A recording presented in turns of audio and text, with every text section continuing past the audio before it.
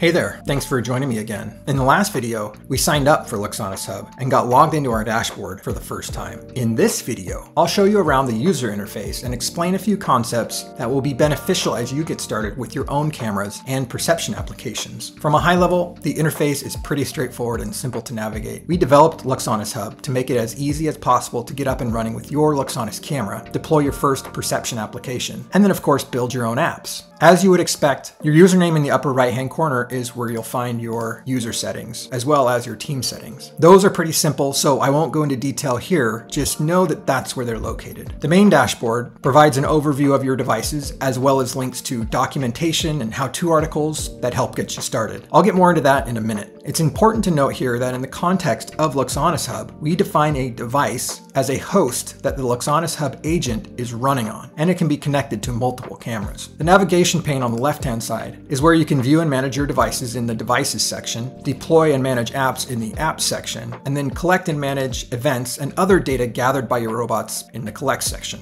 This new account doesn't include any devices yet, so let's jump over into my other account where I've already got some set up. This is a test account that I set up for my own testing purposes. You can see here that I've already connected a device and tested a few others. The process of connecting a device is very straightforward. You start with clicking the Connect Device button and selecting which type of agent you want to install. Now, Ray is our Robotic Access for Everyone project, and setup on that is a little different, so I won't go into that here. For the majority of us, we'll need to select Custom Linux Install. Now, it's important to note here, the agent requirements are pretty specific, including Ubuntu 20.04 and 22.04 64-bit, or Raspberry Pi OS, also 64-bit. I've installed the agent on all of these operating systems, and the process is the same regardless. You simply copy and paste this command into the command line, and that's it. I currently have a camera set up on my Raspberry Pi 5, and it works great. It also works on previous versions of Raspberry Pi as well. One of the great things about Luxonis cameras is that we run the perception app, or the model, on the camera itself, which reduces the load on the host system and allows you to use things like Raspberry Pis. So let's click in and I'll show you around a bit. When I click into the device, I see an overview, including things like the name, agent version, information about the host system, including RAM and disk utilization, the perception apps I have installed, and the status of any connected cameras. In this case, I have an Oak D Pro wide camera connected.